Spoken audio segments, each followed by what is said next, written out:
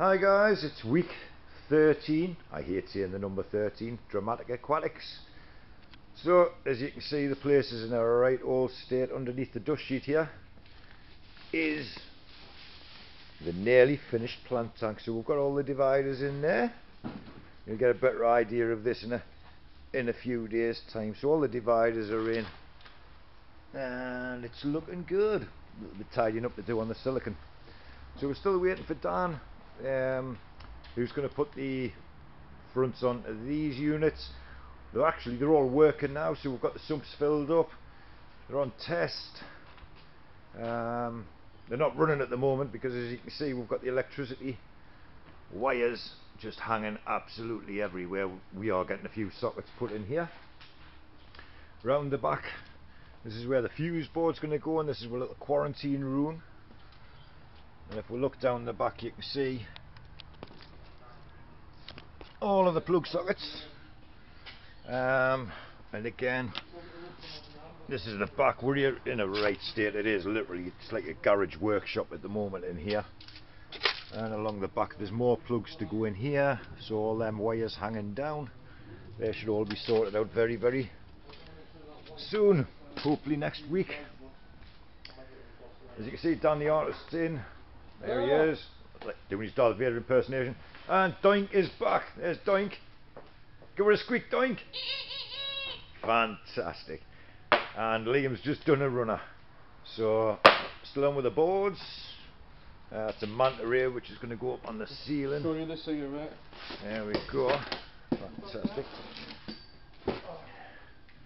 So that will bend over and give us this. Oh, you can see the other fish coming out there now, Dan. Yeah, that's brilliant. It. Yeah. So that's the sort of thing we're having on the ceiling. Brilliant. So the other boards that the guys have done, there we go. So changed the sides of the polytunnel now to look like the inside of a massive aquarium. And if we take a look at the other side, you can see half the roof's in place just while it gets a quick outline done. Maybe taking the boards down and then getting some more detail done. And if we have a look from over here, everything's turning blue. It's not the camera, it's actually the feel of the room. So there we go, that's what it looks like. Now I'm just going to try and get this from a different angle as well. Oop, just by climbing up the ladders.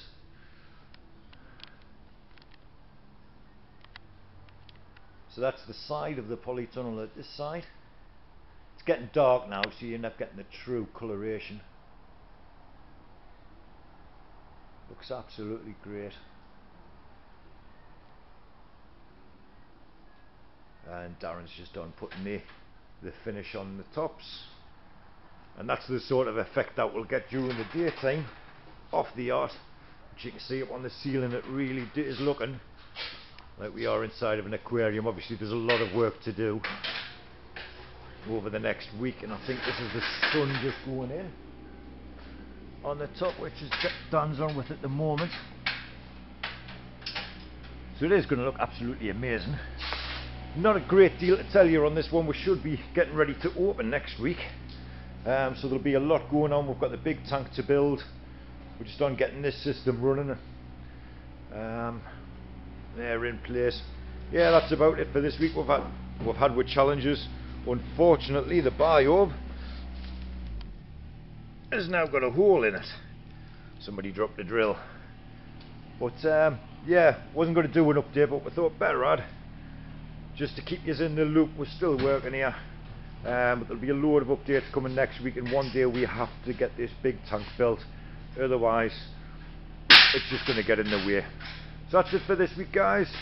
Thank you for watching. Don't forget to stick a comment in the comment box, and don't forget to give us a thumbs up. Cheers for watching.